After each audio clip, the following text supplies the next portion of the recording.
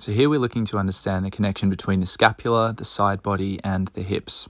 As I reach, I also expand my ribs on that side up to the sky and splay them open like an accordion. I touch down to the ground, or whatever low point I can reach, and then return to the top. We can then add weight to this, looking for the same sense of length between our wingspan and the same expansion in the lateral ribs as we breathe into them. You can load this heavier and begin to work with a deeper side bend, bending the elbow and moving more into spinal flexion. You can also bind across to the opposite ankle, pull into that to encourage the twist as you reach. Make sure your shoulder feels spacious and stable through this movement by reaching away from your body and exploring different scapular arrangements.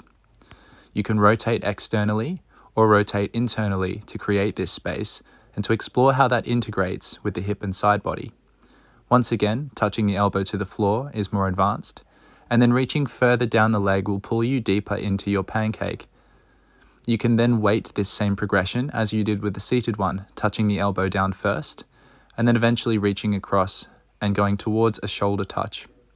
Notice how I still work with internal and external rotation here to facilitate the smoothest, most comfortable, stable shoulder position. You can then explore stretching this without any load and rinsing between the lats and the shoulders as you work through different lines of tension.